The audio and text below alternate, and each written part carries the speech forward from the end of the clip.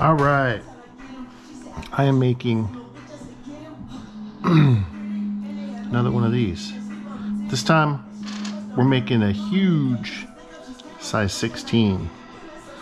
So haven't made a ring that big.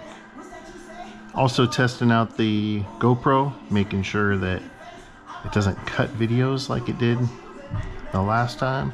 It made 3 videos from one. So I'm not sure why it did that, but hoping it doesn't do that this time. So we're gonna make one of these. This is a size 11, and we're gonna make this into a size 16.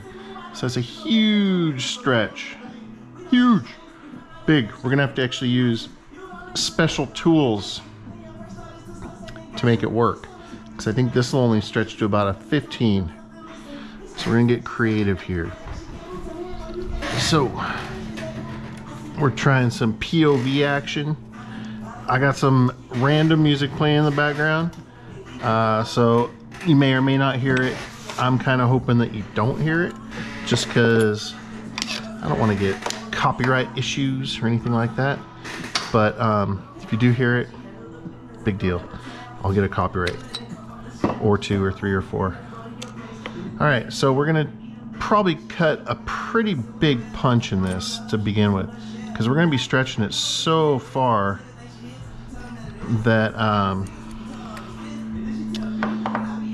it's gonna be a tough stretch. I'm just saying. So we're gonna go with a 3/4 inch punch.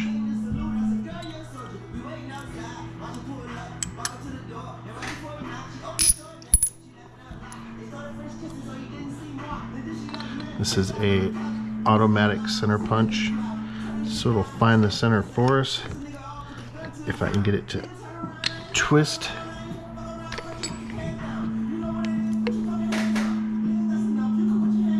Dang it, everything fell out. I'm like, is this gonna work? The coin fell out of place. If it falls to the side, it makes it a little tough. It'll center punch. It'll center the coin once I get it twisted on here.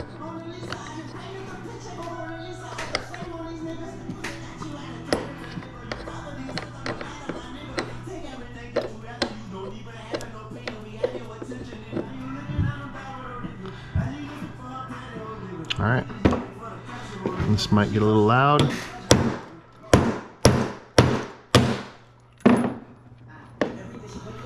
There is our center punch.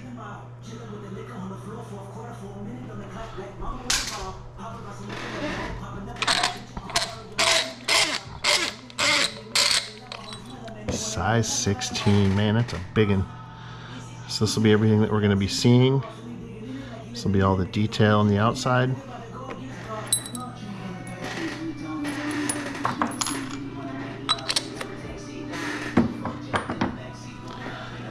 So, need to clean this cut side up a little bit.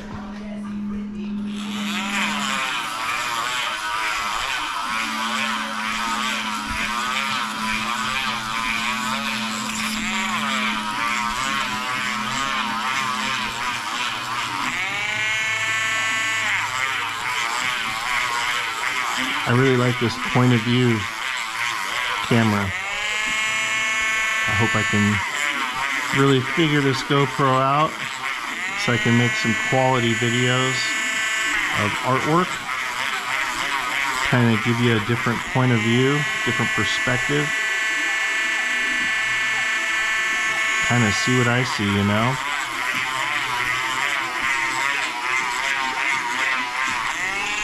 Hopefully I'm getting everything in shot.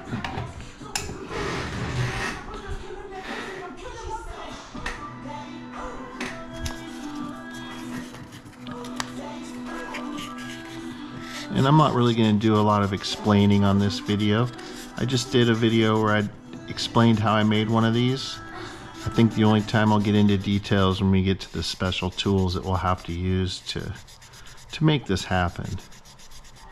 I'm going to actually kind of try to make this video and ring at normal speed without having to take a lot of breaks to explain or show on camera.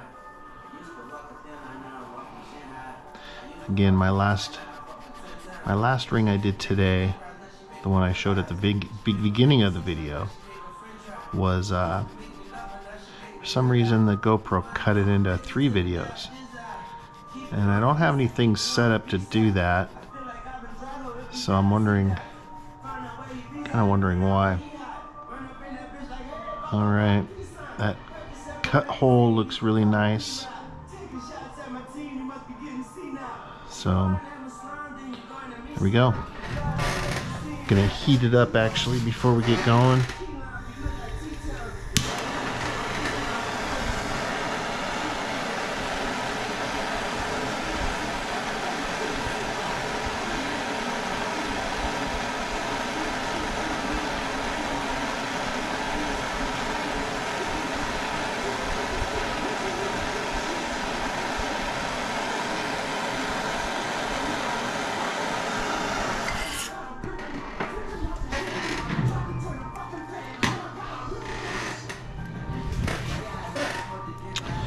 All right. I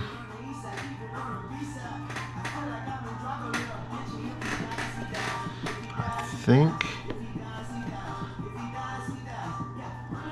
we are ready to go.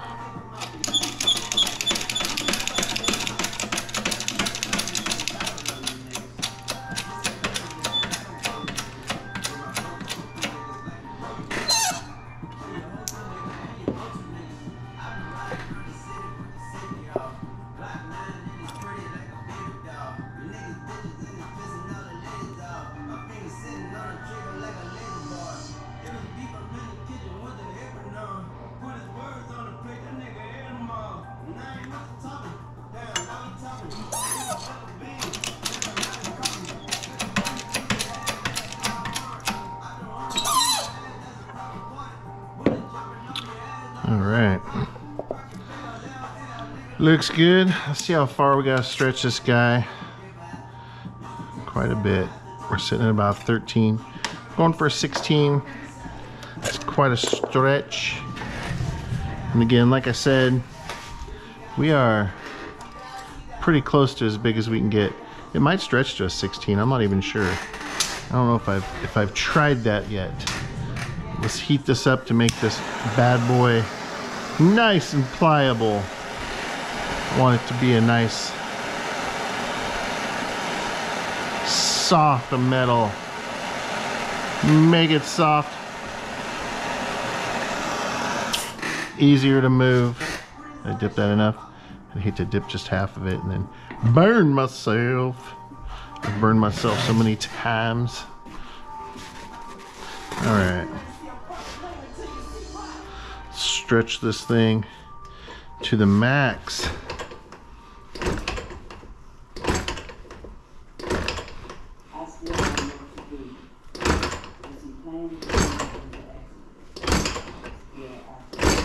Let's see how our cut side looks. Looks good. No fractures yet.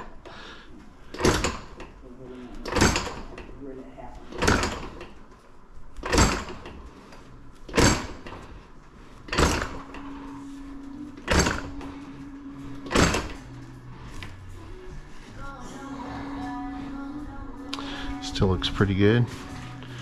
Let's see what size this thing is. I don't even know if I can size a 16. I would have to guesstimate. Be like, yeah, it feels like a 16. But to be honest, I think we're pretty close on this ring already. So I want to add a reed to this side. So we're going to knock that out real quick before we go any further, because really we're super close on this thing. We're going to be hitting the very outside if we do that one. If we do this one, we've got a little bit more room to work with around the edge. So we're gonna go with this other tool I have, which I believe this is the first time using it. So let's see if we like it.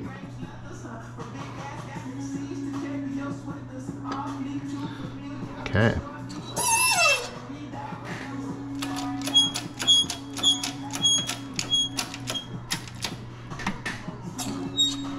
I like to rotate as I go to make sure I'm pressing all sides properly.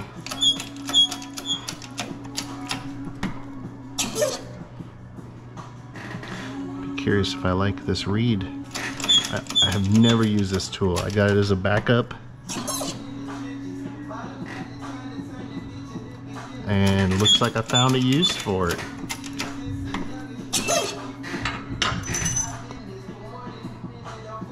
That looks nice. So I'm happy with that. So now we need to shape this thing up nice.